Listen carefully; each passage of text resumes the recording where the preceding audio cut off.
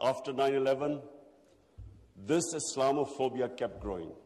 And the reason was, I'm sorry to say, that we, the Muslim countries, did not do anything to check this wrong narrative. How can any religion have anything to do with terrorism? How was Islam equated with terrorism?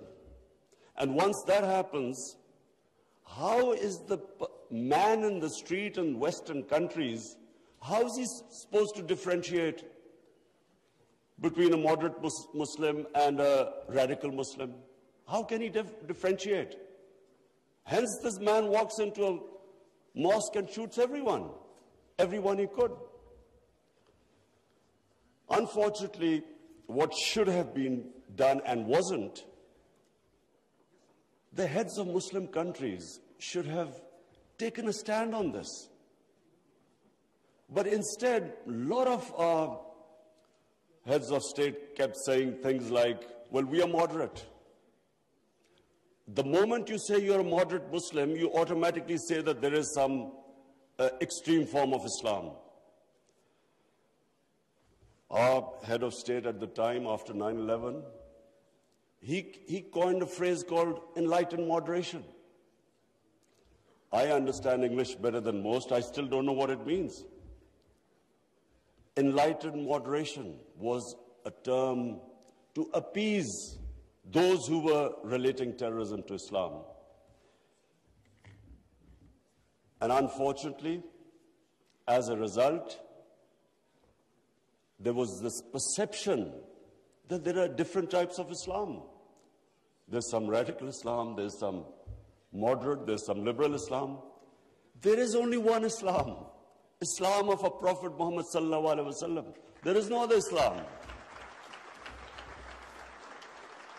In human communities, in every human community, you have your moderates, you have your liberals, you have your conservatives, you have your fanatics.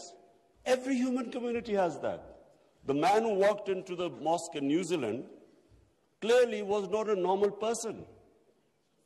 So, but why no other human community was branded with their religion? 1.5 billion people branded by these terms. And there always should be self-criticism, because that's how you improve. Unless you analyze your mistakes, you can't improve yourself. So that was the biggest mistake we made. We did not challenge this narrative. And guess who suffered? Muslims living in Western countries. They kept suffering. Because any incident would happen, any terrorist incident by a Muslim immediately meant that every Muslim became branded. When 9/11 happened, I still remember, people were petrified in Pakistan that I hope there was no Pakistani involved. How could how could whole community be responsible for some fanatical deed by some extremists? So therefore, this was it was one of the worst periods for Muslims living in non-Muslim countries. And then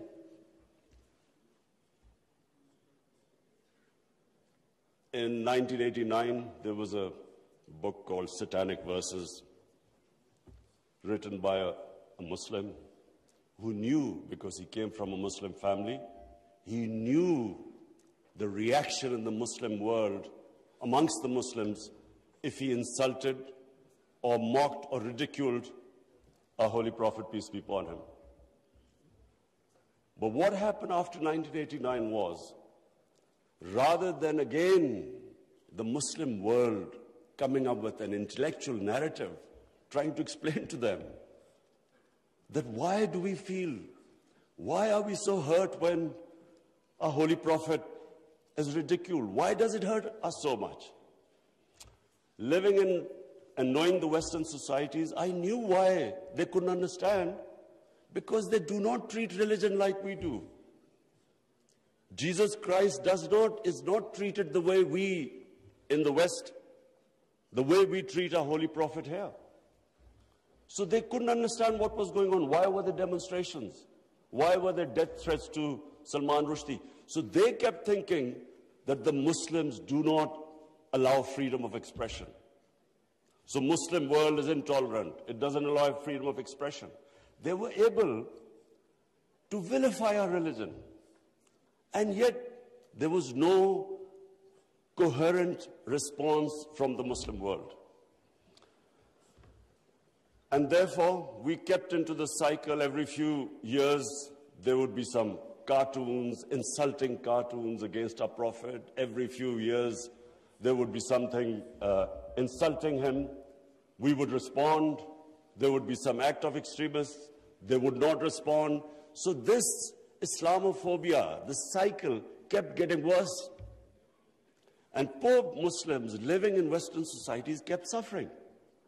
So that's why I'm really pleased that for the first time it has been acknowledged that Islamophobia is a reality and something needs to be done about it.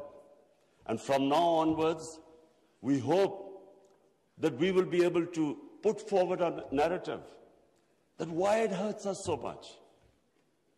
In the history of mankind, there was never a more just and humane state. Unfortunately, our children don't know about it. Even we in Muslim countries don't know that the modern state our Prophet created. Forget about Western countries or non-Muslims. How would they know about it when we ourselves don't understand that he created a state which laid the foundation of one of the greatest civilizations in human history for the next few hundred years? And that foundation was laid in the state of Medina. So what was that foundation? This is again what most people don't understand. And I'm glad that Foreign Minister Wang Yi is here, because I want people to understand what was it that caused this great revolution, one of the greatest revolutions of all times. The state of Medina was one of the greatest revolutions. What was it? Number one, our Prophet was given the title in our holy book, the Quran, as Rahmatul lil Alameen, mercy for mankind, not mercy for Muslims. He came as a mercy for mankind. He came to unite mankind, not divide mankind.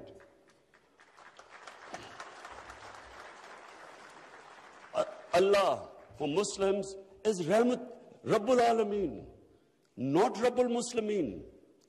We do not understand, we Muslims don't understand the great mission our Prophet came in this world for, to unite humanity. The Charter of Medina was signed with Jews, with Christians, with Sabians, and with pagans. All became part of a human community. We don't even realize that in 10 years which the Prophet came to Medina and then he left this world, people think that it was, through conquests and through the sword. Hardly anyone knows that in these 10 years, there were only about 1,200 people who were killed in battles. In these 10 years, 1,200 people died and Islam spread all over Arabia. So it was a revolution of ideas. He created a new system. So the state of Medina, he created the best rule of law. The basis of a civilized society is rule of law. His saying that even if my daughter commits a crime, she will be punished. No one is above law.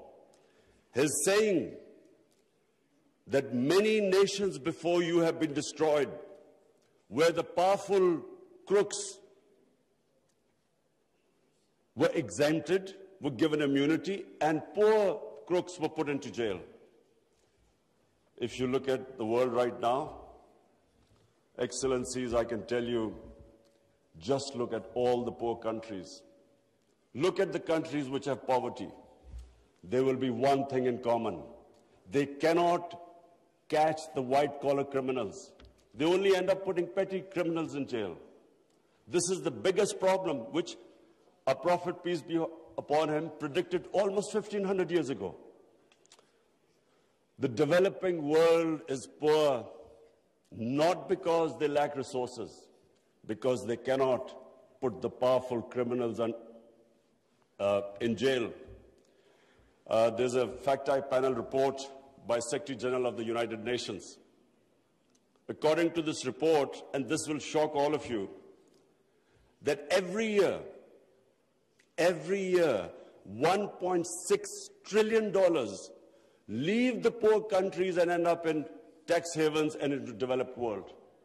$1.6 trillion according to the fact-eye panel report of the UN Secretary General. Just imagine what is going on. Poor countries are being robbed simply because we cannot put the powerful criminals in jail. We cannot bring them under the rule of law. This is what our Prophet predicted.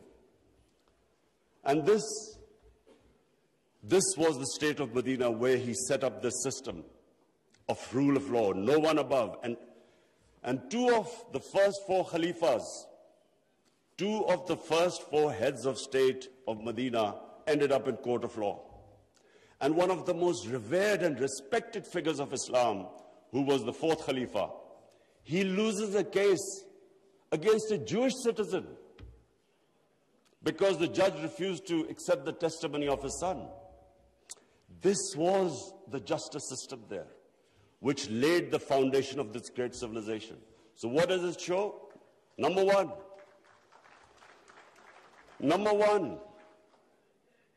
that minorities were equal citizens. They were equal citizens in front of law. There was no discrimination. Secondly, it shows that a common citizen could win a case against the head of state. No one was above law. This is 600 years before the Magna Carta was signed in England, which was the beginning of the democratic struggle of Britain. And it took them years before they could actually bring their head of state under the rule of law. This is what happened in the state of Medina. It was ahead of its time. And then it was the first welfare state in the history of mankind. Compassion, humanity.